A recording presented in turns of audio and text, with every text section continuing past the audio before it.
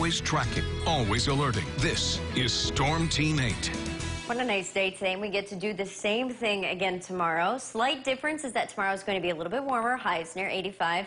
But a preview of Muskegon, you can see gorgeous South Haven, great beach weather. You can see how easy the waves are. We're actually going to see even gentler waves tomorrow. We're only expecting about 0 to 1 footer. So I know that there have been plenty of times this year so far where it's been a little dangerous to get into Lake Michigan, but tomorrow is not going to be the case, at least in terms of waves or rip currents. Water temperatures are sitting in the 60s and 70s, many locations at least in the low 70s at current sampling. Waves again for Sunday are expected to be between about 0 to 2 footers. Now, as for dew points, tomorrow is going to be pretty easy to take, not a lot of humidity, but check out what happens on Monday. We slide up to 70 degrees, and that's sticky. So as you head out the door on Monday, you're going to notice the presence of humidity, and that's going to help to trigger some showers and storms in the afternoon. Tuesday, we drop down just a touch, another comfortable day, but check out Wednesday and Thursday.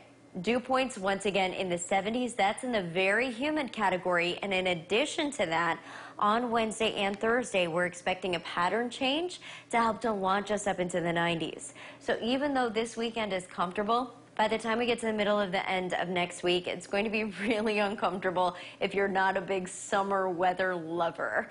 Here's your futurecast overnight tonight. A handful of clouds possible, not much. And then as we go through Sunday, you can see that we have a really nice day. Plenty of sunshine, nice light winds. And again, that's going to help to yield pretty low wave action. Continuing on into Monday, as we start to see the humidity stream in, it sets the stage for some showers and storms. So as of now, Lakeshore area Sunday 0 to 2 footers. Expect highs near 80 Monday, 80, but chances of showers and storms arrive, especially in the middle of the day. So looking at where that system is now, it's still well off to our west. In fact, it's not until tomorrow that we'll start to see it move into places like Minneapolis. But if we watch our futurecast forward, you can see by Sunday afternoon, we begin to see showers and storms in Minneapolis. And then Monday, a very fast-moving system dives into West Michigan. So just one day of showers and storms for Monday. We'll watch. There could be a few strong ones with a little instability in place.